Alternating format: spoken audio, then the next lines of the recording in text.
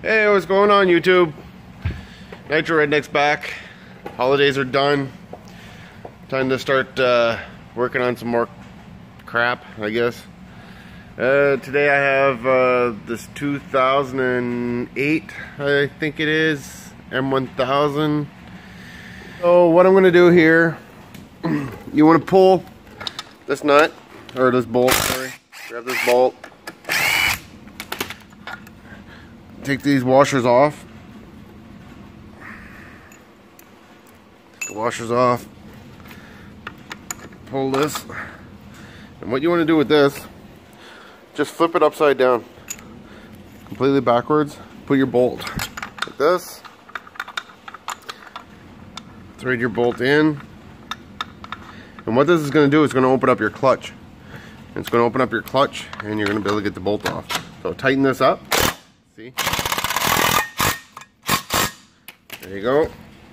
I'm going to try to do all this with one hand. There we go. Got the belt off.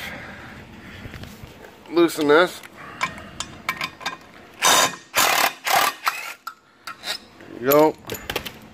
Don't forget to put your washers back on.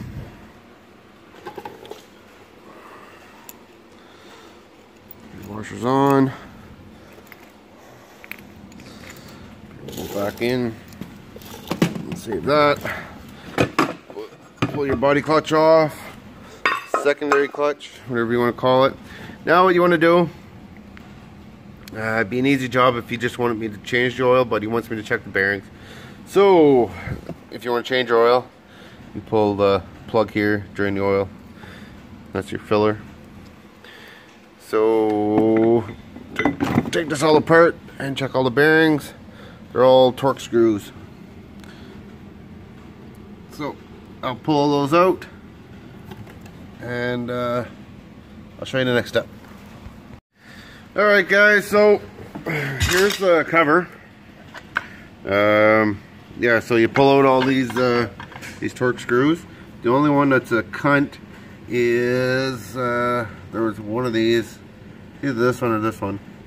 Anyway, it was a real bitch. So once you get it all pulled off, what you want to do, you just grab a flat screwdriver and a hammer and just work it in, but work it in slowly. Work it in here, work it in over here, and try to work it all out because it's wedged on there pretty good. Just work it back and forth, pull it off. And I didn't show you this is what I found. So focus, good enough, there you go. So that's a drain plug out of the diamond drive. As you can see, it doesn't look very promising.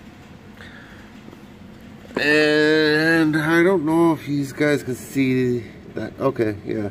So that goldish color you're seeing right here, that's all brass. Looks like brass flakes. So something is fucked in there. So basically what I'm doing, you got to remove your reverse rod, all that crap, and pull all these out. And I'm gonna do a thorough inspection of everything. And yeah, so he's gonna, guaranteed he's gonna have to get some new bearings and whatever. Getting this far into it, you might as well replace them all, right? Alright guys, this is where I'm at. Here's some more. Look at the brass. Absolutely crazy how much is in there. So, I know I wanted to make this as detailed as I possibly could, but I got a little off track. And so anyway, this here has reverse.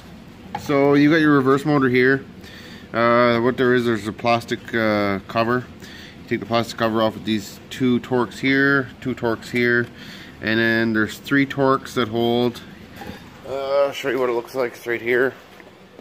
This is your, so basically what it is a motor for like a window, electric window on a car. So that's all off. And then you'll have, I'll show you the rod. You'll have this rod. That's your reverse rod. That throws this here into reverse. Click, click, clicks in and out. To remove this piece right here, this piece here is a piece of cake. You just pull this out. It just sits inside of here. Once you get this rod out, this pulls right out. This piece here, what you have to do, get a long extension right here, and this is your brake side. There's a bolt way down deep inside that hole, and this bolt is, I'm not sure if you're going to see, it's a 5/8 socket anyway. 5/8 socket, long extension. Pull that bolt. It's going to take a little bit of effort to get that out.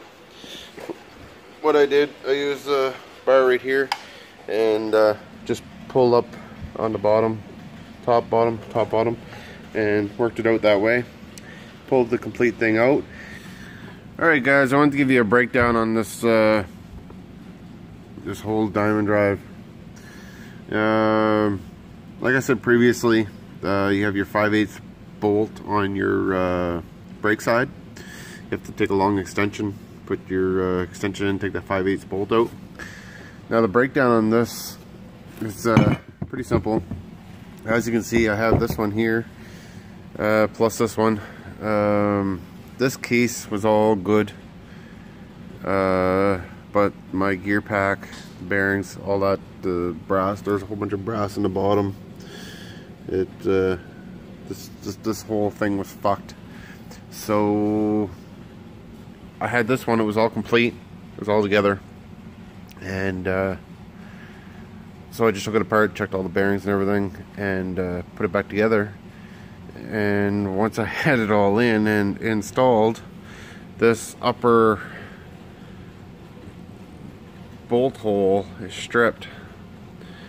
So I had to remove the whole thing, and I said I might as well just use this whole case, because with this case somebody had a bolt stuck in here and another bolt here instead of the original torque screws, because obviously the holes must have been stripped. And where's the bolts? Here's one bolt, these bolts here, one bolt and another bolt.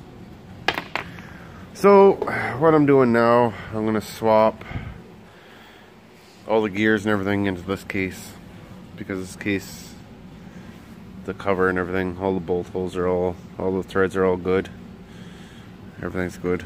So the full breakdown on this, I just pulled the cover off, that's it. So your next step is you want to remove your reverse rod. Now of course with one with no reverse, it's going to be different. So what you want to do, you want to remove your reverse rod. You have these little bushings or whatever that hold it in place inside here. For this, you just want to pull this whole gear pack out. It just pulls out. It's pretty simple, straightforward. You have your reverse lever, and for this here, same thing. This just pushes out. Lever pulls out, and like I said, I think, as you can see, the brass is just full. It's horrible. And the brass inside the cover. He brought this here, and he just caught this in time. Like, this was ready to explode. Absolutely explode. So what I'm going to do, I'm going to clean all this out, clean the cover and everything, and basically the reassemble is exactly the same. Alright, here it is. getting ready to reinstall. I washed everything. Took the wire wheel, cleaned all the outer surface, so when I put the silicone, everything's nice and sealed. For this piece here, as you can see, it's notched certain ways. So on the top you have 1, 2, 3, 4, 5. Here you have 1, 2, 3, 4, 5. And then you have your 2, 2, and 2. It only fits one way. That's so that your reverse rod and everything sits in place correctly. Next step, take your clutch pack. Make sure it's all clean.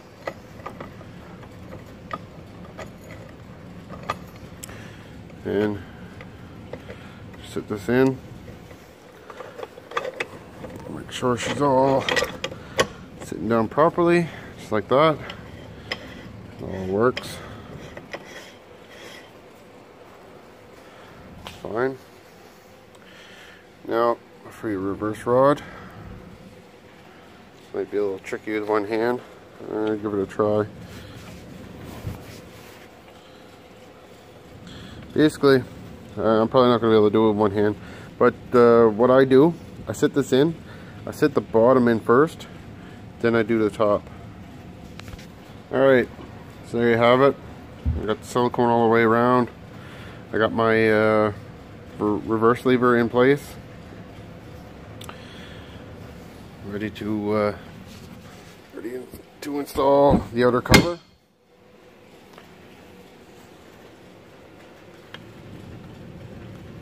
Make sure your O-rings are all in place. There we go. Not force the cover down. If the cover does not want to go down just by your hands, then something's out of line. Maybe it's the bearing on this outer bearing. Could be not sitting in the cover, this cover right here properly or something. So just take it easy with it. Make sure everything sits down good, and put